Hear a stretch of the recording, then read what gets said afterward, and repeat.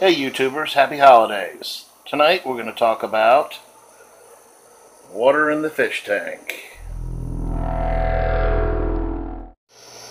Okay, so you're asking, water. What about water? Well, it's the medium your fish live, breathe, eat, do their business, and die in. Pretty important to them. And if you are a aquatic plant keeper, it's also very important to the plants. So this is mostly going to be more steered towards the plants themselves, but it also does pertain to the fish. So what about water?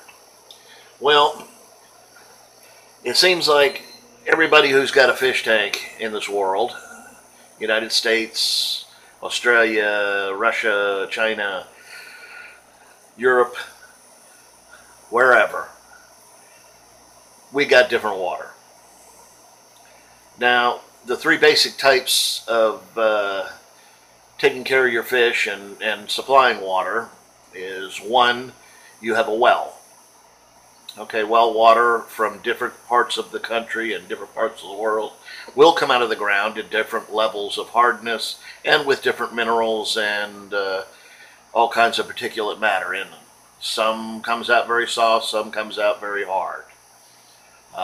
Same with city water. Now, city water, you also have to contend with the man-made chemicals that are added at the treatment plant. So obviously you got chlorine, chloramines, which is a combination of chlorine and ammonia locked together, which lasts a little longer than chlorine.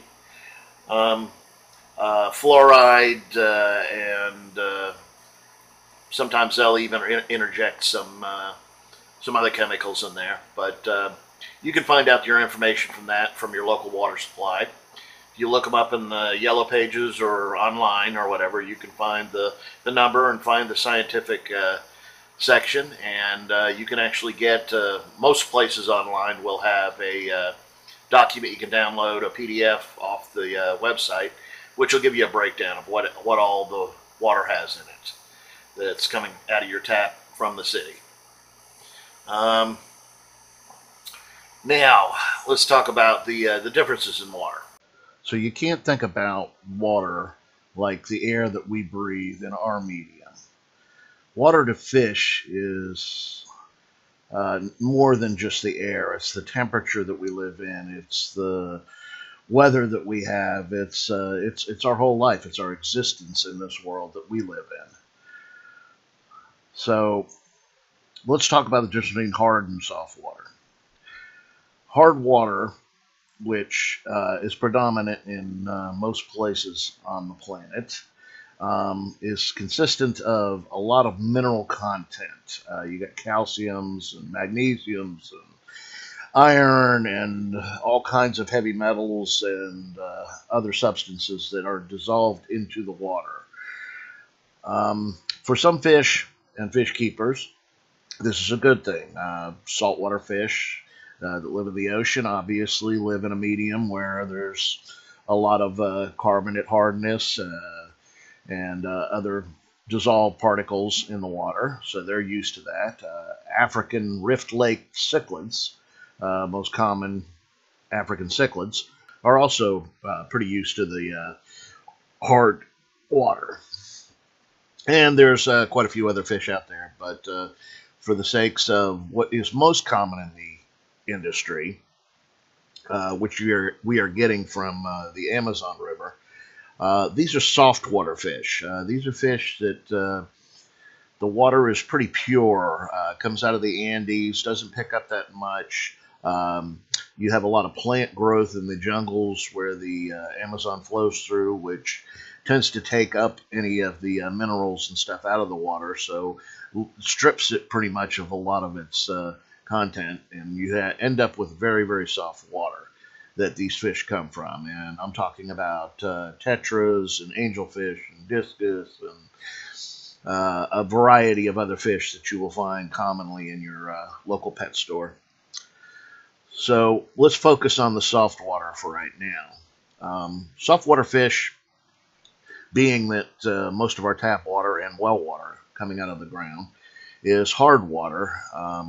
Can live in the harder water. As long as they're acclimated to it, they can survive in it, and they can. The problem is that it's not their native water, and even if they're hand reared by us to sell in the stores, they are a little more used to the harder water, but they're not really in their natural habitat. When we're talking about how hard or soft the water is, there are two different calibrations for this. One is considered general hardness, and one is considered carbonate hardness. General hardness is the measure of the total dissolved minerals in your aquarium water, whereas carbonate hardness is the measure of carbonate and bicarbonate concentrations in your water. This has to do with buffering capabilities of your water. If you have very soft water, which is below 4 DKH, you're going to have a hard time with keeping a steady pH. There is no buffering capabilities in there, so if you have pH of 7 when you do a water change, and over a period of time you have some uneaten food, fish waste, and decaying plant material, your pH is going to drop. In retrospect, if you have hard water, the buffering capability is very high, which means that changing the value of the pH is extremely hard. If you have a pH of 7 and you throw some shells in, it's pretty much going to stay 7 unless you really load it down with a lot of shells, because it has a high buffering capability. So the carbonate hardness is the one that we have to factor in when considering hardnesses of water.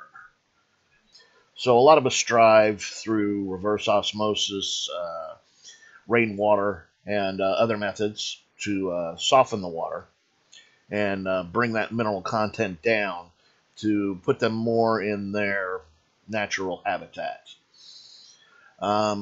Reverse osmosis by far is the best way to go. You basically strip the water of all the minerals, and then you add a certain amount in, because there is a certain amount required for both fish and plants. And once you've done that, you kind of set your own parameters for what the water has in it and what it does have in it. It is expensive to go this way, but for the bulk of us who are just getting started in the hobby and have a limited budget, it is upwards of what a lot of us can afford. So the alternative to using the reverse osmosis would be to go in the rain barrel aspect. Water that comes out of the sky can be collected in a barrel from a downspout, or from a contraption where you basically make a big funnel, and all the rain that falls in a certain area gets funneled down into the rain barrel.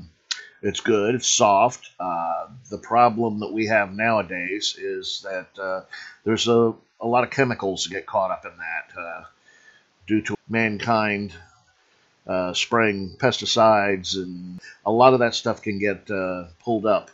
So you still, if you're going to go the rain barrel method, I would still recommend that you use some sort of filtration system on it, just to make sure you get rid of any of these unwanted chemicals. But you will want to check it and make sure if you need to add anything to supplement for any losses. Same with reverse osmosis, because you can't just put fish in completely pure water. It would kill them. On that note, I'm also going to interject a little shout out here. New Algae is currently running a survey. They're looking for all fellow hobbyists to go to the survey on a website, which will be listed in the description below, the link to it, and take a couple minutes. It only takes about 3 or 4 minutes to go through the whole survey. And the idea is to get to know what we all as hobbyists are doing to solve some of our problems, and what some of our problems that have come up are, so that they can better, they're tied in with quite a few other companies that are all looking into this, and you know, they're trying to figure out, you know, what is it that we need? What is it that we need that will help us out in the hobby? So take a few minutes and As I said, the link will be in the description below, and for those of you watching this on a computer, you should be able to see it on the screen here. But take a few minutes and take the survey and check it out. And I mean, it's going to help us all out. There are prizes. You'll have to look through the whole survey site to get the whole gist of it. But they are giving some stuff away and everything like that. And then yeah, that's about all I got to say about that. So happy Sunday, everybody. And happy holidays. We're getting closer and closer to the big Xmas Day, and I hope to get one more video out before Christmas. But I'm going to be pretty busy around Christmas time and New Year's, so you might not see much going on coming from me around that time. But I'll be back. So thanks for watching.